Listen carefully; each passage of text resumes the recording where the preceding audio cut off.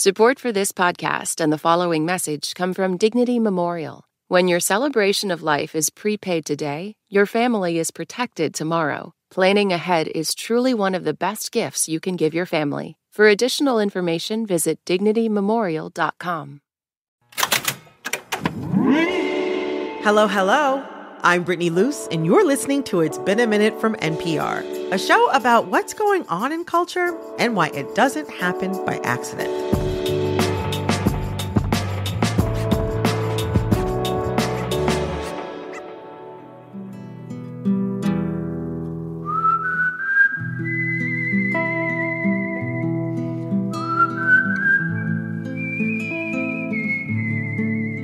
The clear, high-pitched melody you just heard was not a bird. That wasn't a flute. That was a whistler. Allow me to introduce you to America's whistling sweetheart, Molly Lewis. And today, we're going to get all up in her mind. I've been whistling now for 30 years, probably. My parents decided to show me this documentary called Pucker Up. It's about the international whistling competition.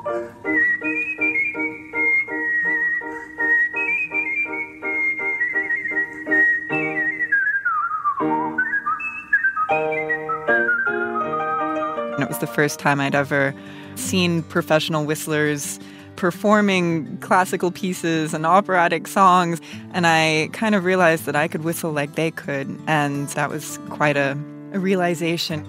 Since then, Molly has earned titles at some of the biggest whistling competitions in the country, including the Masters of Musical Whistling competition in LA. And chances are, you've probably heard her before. Her whistling was featured in the Barbie movie, where she whistled the cover of Billie Eilish's What Was I Made For? She's also performed alongside rappers and indie icons like Carolyn Polachek and Karen O. And Molly isn't just whistling other people's tunes. She's making her own music, melodies that whisk you away and set you down softly. She's doing exactly that with her new album, On the Lips.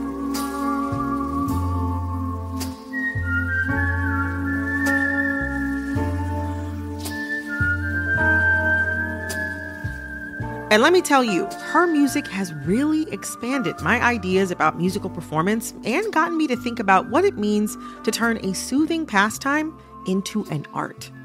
I sat down with Molly in NPR's New York offices, and I feel so lucky because she didn't just welcome me into the world of whistling. She also performed some tunes live.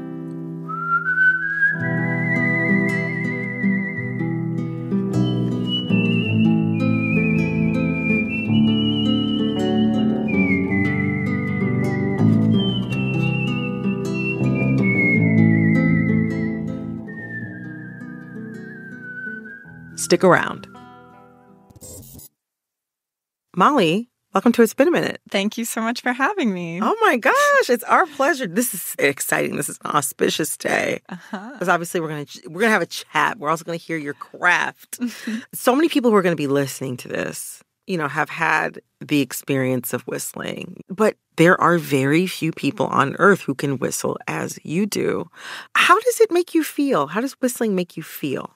Oh, it makes me feel wonderful. It's access to this other realm. It's like another dimension, being connected to music. And I kind of sometimes call it like the whistle zone, because you can't smile and whistle. You can't laugh and whistle. And that was kind of the big hurdle for me. It was getting over nerves and not breaking into laughter, that this is what I'm doing in front of a group of people.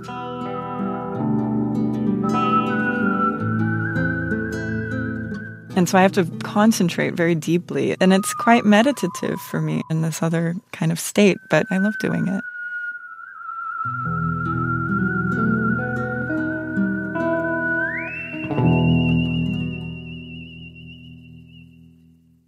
I want to back up for a second with this whole whistling competition space. Tell me a bit more about that. What is it like? Well, gosh, if you've ever seen a Christopher Guest film, It's like a Christopher Guest movie come to life. I cannot believe it's real. The characters, the scene. Whenever I go, I wish I had like a GoPro attached to my head at all times because it's just surreal. There's one in Los Angeles, the Masters of Musical Whistling, and then there's one in Tokyo, which I've never been to, but I'd like to go just, I have a feeling you'll get there, but yeah. I just kind of want to go to Tokyo. I don't really believe in a whistling competition. What I love about whistling is the artistry, the soulfulness, the beauty, and isn't necessarily the thing that's going to win the top prize. I mean, I don't really know how the judging works. They want you to do Flight of the Bumblebee or something very complex and complicated, and that gets you more points.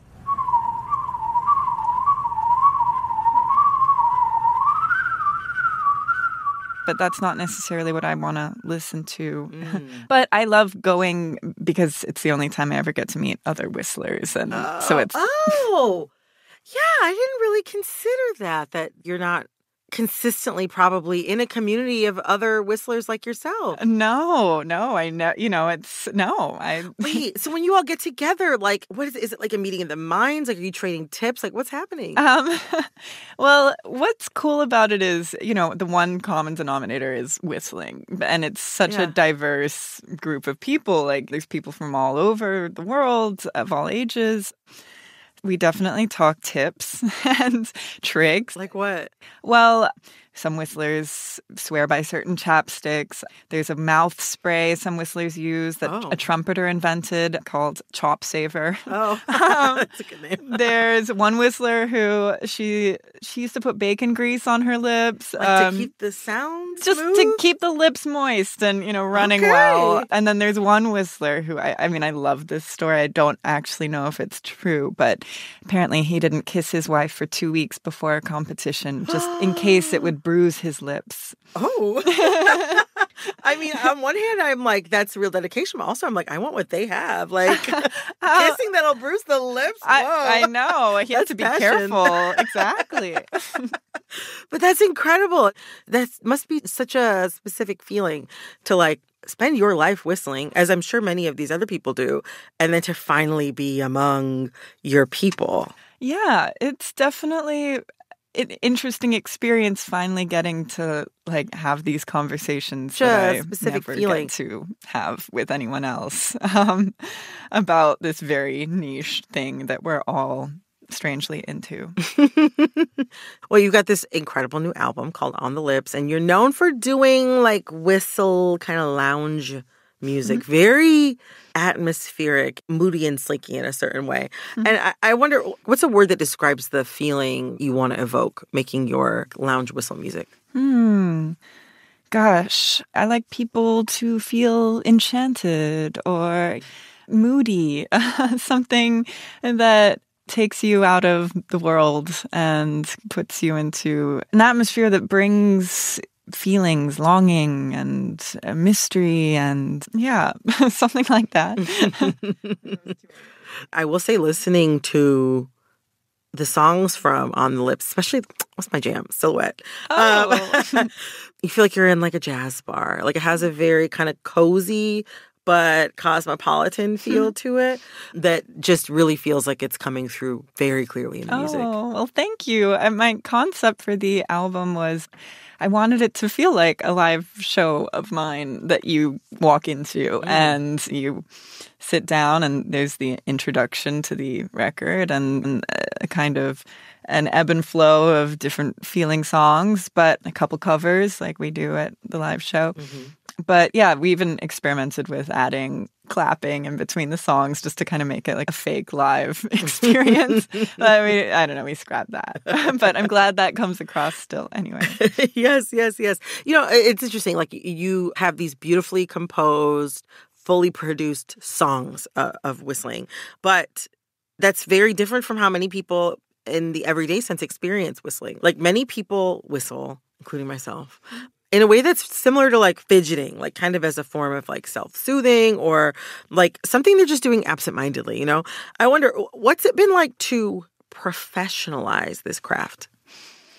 Well, I liken it to humming, or, it's something you can walk down the street doing absentmindedly. I think it's more the explaining I have to do a lot, because people do not associate whistling with something refined and professional or seriously musical. So I think that's my crusade. It's just like getting whistling to be known as something beautiful and not just like that annoying thing your neighbor's doing too often. One of my first jobs when I was, I don't know, in my early 20s, I was not well adapted yet to working in an office with others. And a habit that I did not realize that I had until it was pointed out to me was that I whistled when I was like doing emails or just looking at things all the time. And I had this coworker, a slightly older woman, Evelyn. She was super sweet. But she said, a whistling woman and a crowing hen will always come to some bad end. Have you heard that one? I have. No one's ever said that to me, I don't imagine that they would. Yeah, but I've heard that. Yeah, there's some superstitions about whistling. Someone did yell at me on the street once, like, whistling attracts ghosts. And I was like, excuse me? What? And there's a theater superstition. You're not supposed to whistle in a theater, I think. I used to work I've never heard that one. Yeah, that's one I heard. Although, I definitely have whistled in theaters. I mean, so far, I think it actually is probably doing a lot of good. Yeah. There have been some whistling superstitions, but yeah, I definitely don't take too much heed. Nor should you. Okay. You said in Rolling Stone, people hear whistling and they think it's annoying or shrill or twee. It's often done in a very earwormy kind of way that doesn't necessarily highlight the instrument. It can be really beautiful and soulful.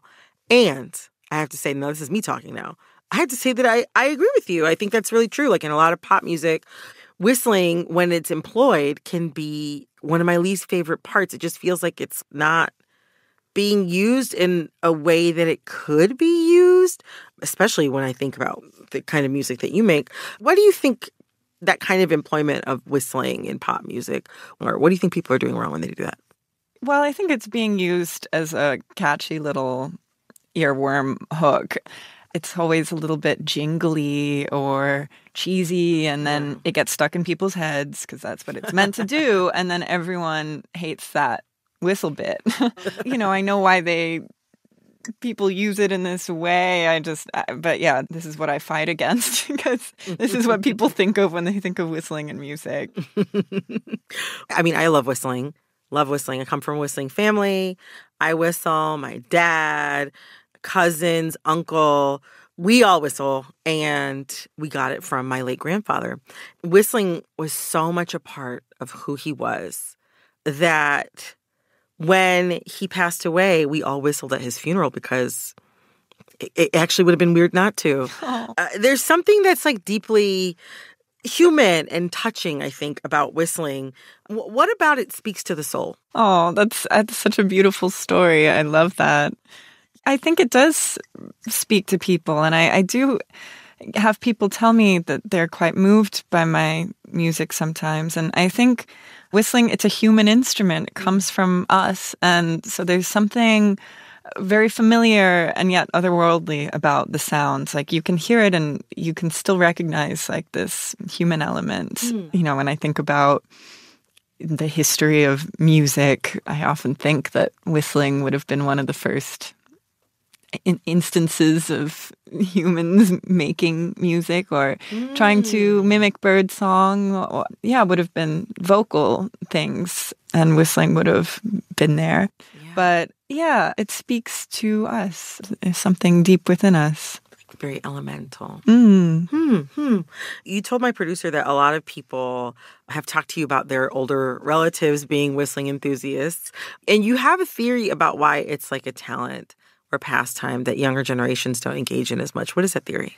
I've wondered why it was something the older generation was doing more. And I think, these days when we all have our own portable music devices, you don't have to be whistling or humming. Yeah. Back in the day, if you wanted to carry a tune with you or if you had something stuck in your head, you would be whistling it. So maybe, I mean, that's my theory. I'm not sure, but no, that's really compelling. Yeah. That's really, really, really compelling. Like if you want to carry a tune, you have something stuck in your head and you're not otherwise engaged. That's where like whistling can flourish. Yeah, exactly. That is so beautiful. Well, Molly, thank you so much for talking with me today. This has been such a joy. Oh, thank you so much for having me.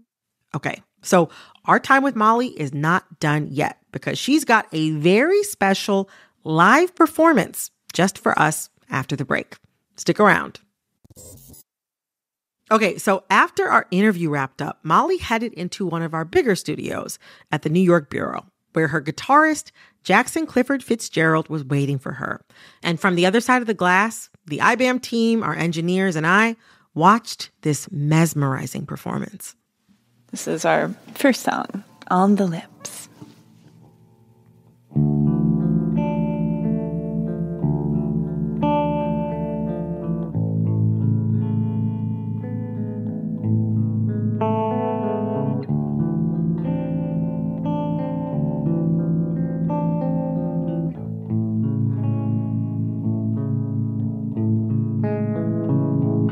Good day, NPR.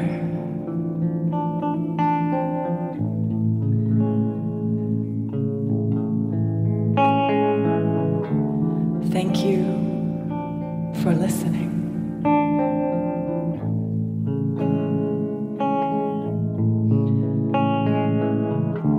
My name is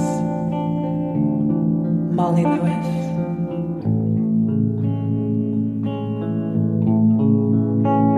And today I'll be whistling.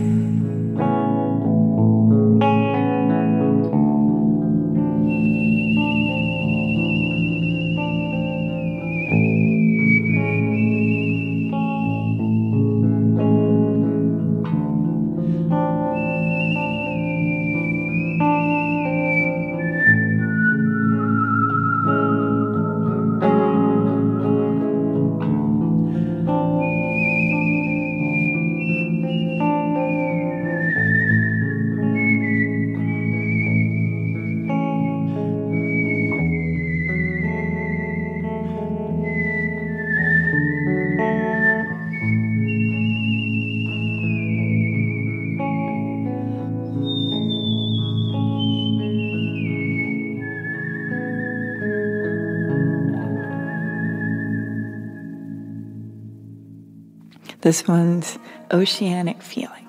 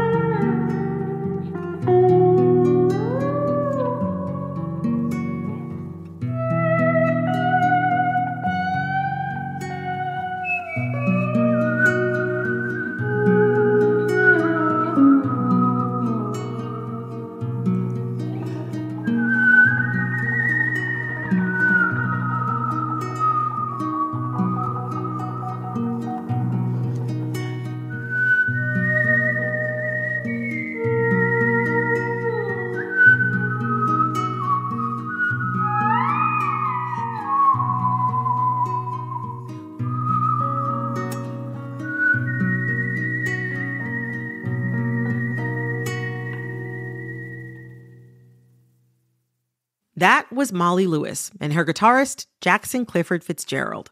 Her album, On the Lips, is out now. This message comes from NPR sponsor Discover. Here's a familiar situation. You have a question about your credit card. You call the number for help and can't get a hold of anyone. If only you had a Discover card. With 24/7 U.S.-based live customer service from Discover, everyone has the option to talk to a real person anytime, day or night. Yep, you heard that right. A real person. Get the customer service you deserve with Discover. Limitations apply. See terms at discover.com/creditcard. These days, it can feel like the news is fighting for your attention wherever you turn, but staying informed shouldn't be a battle. Everything you need to navigate the stories that matter to you is at your fingertips. The NPR app cuts through the noise, bringing you local, national, and global coverage. No paywalls, no profits, no nonsense. Download the NPR app in your app store today, or you can go to npr.org/app. From your car radio to your smart speaker, NPR meets you where you are in a lot of different ways. Now we're in your pocket. Download the NPR app today.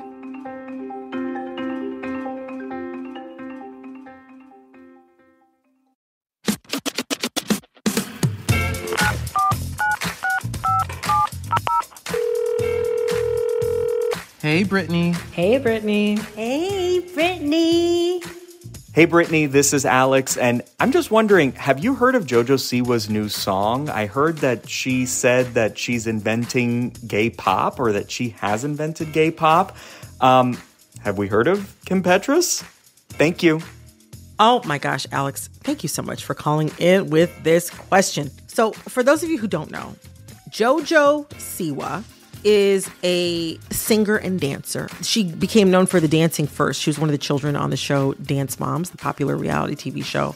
She had this kind of, for those of you who may be old enough to remember, rainbow bright aesthetic. She always had this really tight side ponytail, bright blonde hair, lots of energy, big dance moves. And she was always wearing these outfits that reminded me like if Lisa Frank had come to life. Cut to today. She is 20 years old, and she is like in the moment where she's transitioning into like whatever the first iteration of her adult celebrity persona is going to be. And boy, oh boy, has it been interessante. So she's done a few things to mature her image a little bit. She's begun dressing, not always in like the big rainbow sparkly stuff. She's like cut her hair. She came out a few years ago, and she's been more open about her relationships that she's had with other women. And so she's opening more of her true self up to the public. And it's coming out in the music in a really interesting way. I'd never heard a JoJo Siwa song in my life until I heard Karma.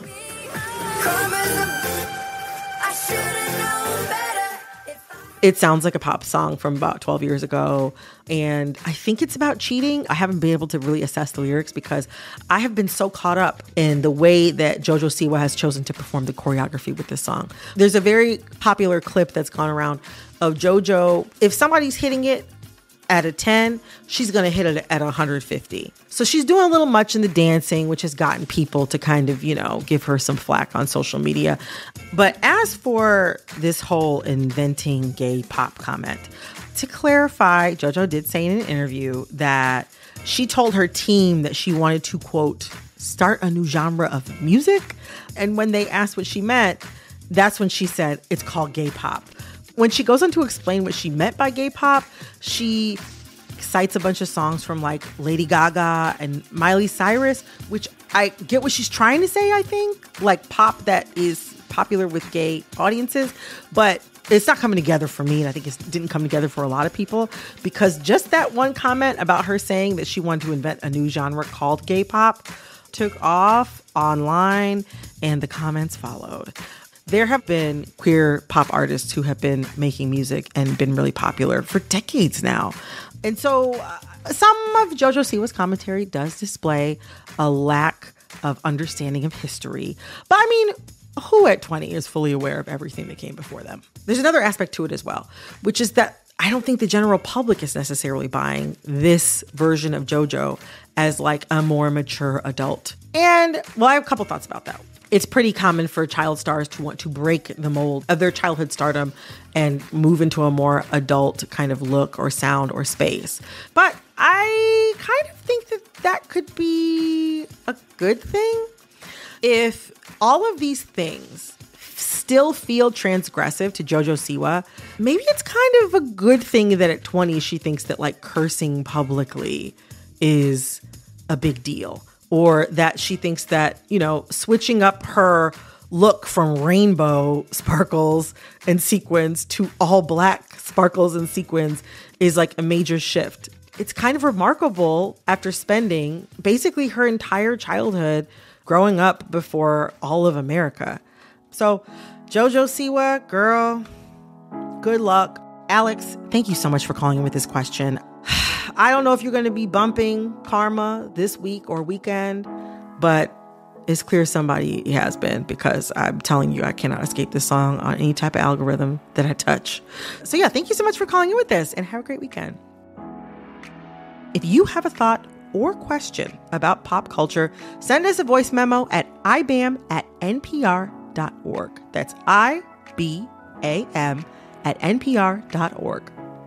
This episode of It's Been a Minute was produced by Corey Antonio Rose. This episode was edited by Jessica Plachek.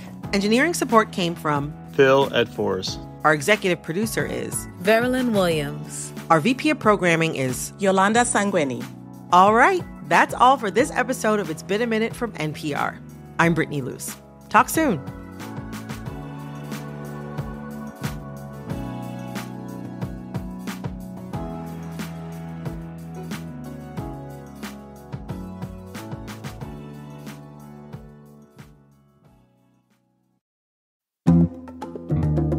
Hey there, this is Felix Contreras, one of the co-hosts of Alt Latino, the podcast from NPR Music where we discuss Latinx culture, music, and heritage with the artists that create it. Listen now to the Alt Latino podcast from NPR.